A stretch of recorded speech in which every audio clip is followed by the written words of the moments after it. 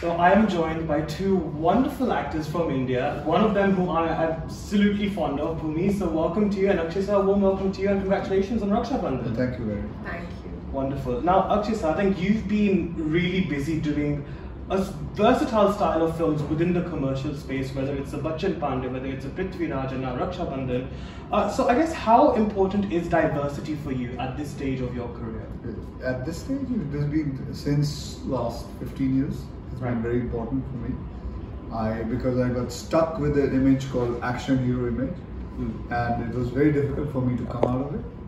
And I tried, and after a long time I succeeded in coming out of it, and that's why I keep on doing a different kind of films, and keep on having an image and then dismantling it and trying to do something else all the time. Right. That's a very important thing. Yes. I think an actor should keep on trying different kind of image and to try and do different kind of movies. Definitely, very well said. Bhumi, Aanand L Rai has, he's always presented actresses in a way which we've never seen before. Yeah. I mean, be it Kangana and Tanu with Manu, Sonam and Ranjana, recently Sara Ali Khan in Atrangire, her performance was fabulous in that. Katrina in Zero, actually, which I was really a big fan of as well. So, what essence did he bring out in you as an actor this time around, which perhaps might have been something you never quite discovered about yourself as an actor? I think just the simplicity with which he wrote this girl, and for me to kind of bring that into my performance, because I've always played women that are on a mission, that are trying to do something. There's maybe not a point, but I also internalize my performance a lot. But with this film, he told me something very simple. He's like, look, she's not a complicated girl. This is a film about simple people, living the simple life, and that's the beauty of the story.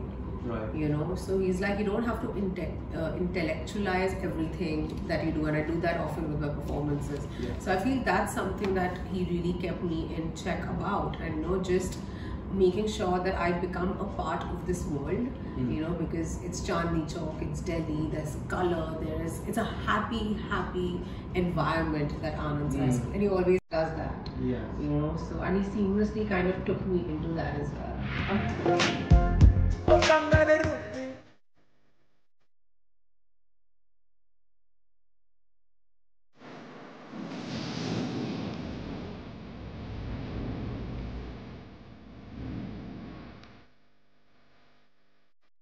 Because you and Akshay sir both, you both are working together after 4 or 5 years since Toilet actually, and that was the first time I actually met you both, was actually at the press conference in London.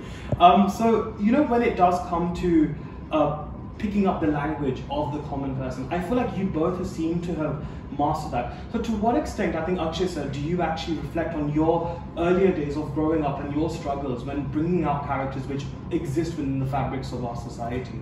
Yeah, all these kind of things makes a lot of difference. When we grow up, the kind of I'm very good at picking up languages, speaking different kind of accent. I can have it, and when I met Bhumi first, I started talking a little bit in Marathi language because she's a Maharashtrian accent she has, if you'd see properly. Aren't you a Maharashtrian? I am. Then? How did I speak? Let it be. No, I can. Mala Marathi nahi hai. I need to learn it actually. Yeah, I don't think I'll be the right teacher for it. Right. No, but yeah, so you basically pick up the languages and you seem to adapt yourself very well. Absolutely. I've been since last 15 days here in UK, so I can actually start speaking the same accent. Say, I have a British accent now. Yeah. Oh, yeah. Oh, really? Whoa. I can. I was going to test you that actually. But I think also, Bhumi, I think for you as well, congratulations on Badai, though. You know how much I've loved that from what it's meant to our community as a whole. So I think when it comes to sort of social films, you definitely have been quite the face of that. I think so has Akshay sir actually. But when it does come to these films, do you feel like this whole infotainment genre that's there, do you think that's just a trend that's there, that's very momentary in Bollywood, or do you think it's going to be a permanent shift in cinema? No, I think it's going to be a permanent shift in cinema. I think it's been happening for generations and decades, and we're just kind of taking it forward. But if you look at Akshay sir's films, there's so many that he's also done in the past that have always had something to say, and I feel that's the best thing that's our strongest tool. You know, how else do you give back? You know, you give back by entertaining people, you know, giving them a good time, and also kind of helping them change their mindset, you know, big or small, and however they can. So I feel very proud that I've kind of created a space within within the films doing such cinema. But the idea is, as Sir says, that, you know, it should always be a mix of everything, because our main priority needs to be that we need to entertain our audiences, and everything else that happens along with it is just a plus. Right, absolutely. But what about you, Akshay sir? Because obviously you've been a face of many social films. In fact, every time, I see a lot of jokes actually on social media whenever something happens. Like, we're waiting for Akshay sir to make a film on this. Yeah, all the time the memes come up that if anything happens in the country or anywhere, I'm supposed to go and remake the film or something. Yeah, how do you react to that actually? It's amazing how you're laughing at it actually. I love the fact that they make so many memes on me, on my films. I think I find it very funny. It's also a great compliment, right? That, you know, people think that, you know, his films are capable of solving a bad situation. I think that's quite a compliment. Though in a funny way. Yeah, of course. Yeah. Right. Now, I think Raksha Bandhan, you know, I saw the trailer and it reminded me of an old film, Rajshri film, Kuttapasya, which again was about sacrifices. You know, Rakhi ji, I think, played the main role in that. It's about how she sacrifices her life and puts her life at hold for her siblings. And again, it really reminded me of that as well. So I think for you both, what does sacrifice mean to you when it comes to siblings, when it comes to your loved ones? I think we can begin with you. Maybe your rapport with siblings. Okay. I think any relationship needs a bit of compromise and a bit of sacrifice. But the thing is, with your siblings, you know, there's no right or wrong with your brother or your sister. You know, we quarrel, we fight, but we are each other's biggest support system, and nobody can come question my sister, you know, for the things that I question. And I feel that's the sacrifice. At times we let them have a day, at times you take the day. You know, I'm the elder one, so obviously the responsibility on me is a lot more, and I feel very happy that I can provide for my sister and my family the way I can. Right. What about you, Akshay? What does sacrifice mean to you? Means, yeah. I think the relation I have with my sister, all the sacrifices she has done for me. So yeah, sisters are the best, actually, I have to say. Sorry? Sisters are the best, I have to say. They are the best. You cannot compete with them. Because they are lovely. They are lovely. The sacrifice, the real sacrifice meaning, they understand more. They speak more. They are better with it, and they know it. So for me, I think I'm still learning about sacrifice from her. Also, their relationship is very sweet because, you know, I've seen them together many times, and it's just like you look at them and you know it's just a touchwood relationship full of so much admiration and love, and they're so protective of each other. You also have like a lot of common interests, and it's just a good vibe. And also, again, in a lot of the films that you've done with Akshay sir, I think, you know, one thing that I must say, you've always been strong. So how important is it for, you know, when you do have a megastar of his stature in a film, how important is it for you and to make sure that your part is also equally strong in the films that you've done?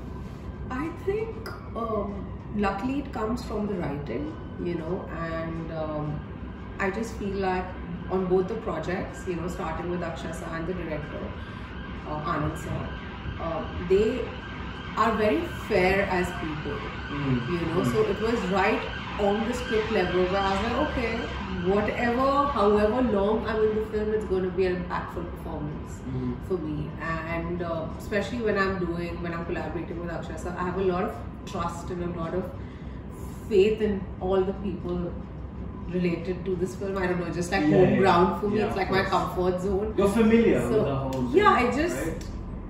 Just my comfort zone. So I have incredible trust on Akshay sir. Right. And Akshay sir, you know, I think when it comes to the box office, you definitely are a king for that matter. I mean, you've had so many successes in your life as well. But there's obviously no denying that you've also witnessed failure from a very close lens. When we live at a time in the post-pandemic where obviously box office collections are very unpredictable, or be zyada ho chuki hai, how do you prepare yourself for that? Because it must also impact you, right, and your confidence. I come from the school where you just keep on working, whether hits or flops, whether what your last film is or what your second last film is, doesn't matter.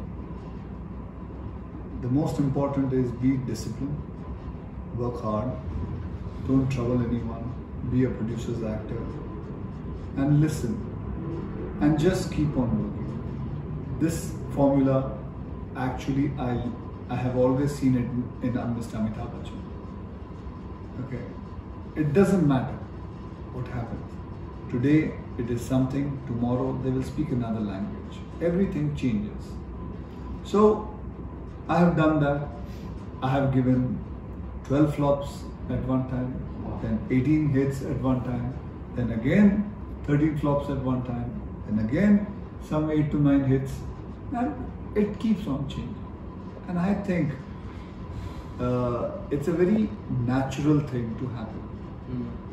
Like after every night comes day, and after every day comes night.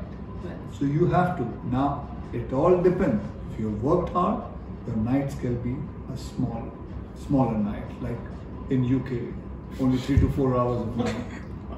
So it all depends on your hard work. Right, that's beautiful. And I think, Bhumi, I'm sure your approach is always like that. Because every time we've spoken, I know how, like, we've also spoken about the stuff that unfortunately, you've had to go through on social media, and it's not been nice. But you've always been so positive and strong. What gives you that positivity and that strength to overcome everything? I think I just take each day as it comes. You know, obviously, like everybody else, I also have my bad days, but I have a very strong support system of family and friends, and that I have somebody to go back to. Yeah, you know, that kind of soothes me, gives me the confidence to keep going. And so as so said that, you know, there'll be good days, there'll be bad days. If you're seeing success, there will be failure. You just need to learn how to handle it. And failure is a great teacher, honestly. I agree. In many ways it does. But look, it's been such a pleasure, Bhumi and Akshay sir, to have you on Filme Shilmy. Thank you so much for joining me, and happy birthday. Thank you. Thank you so much. That was Bhumi Pednekar and Akshay Kumar. Thank you so much once again. Thank you. Thank you. It's her birthday today. Happy birthday.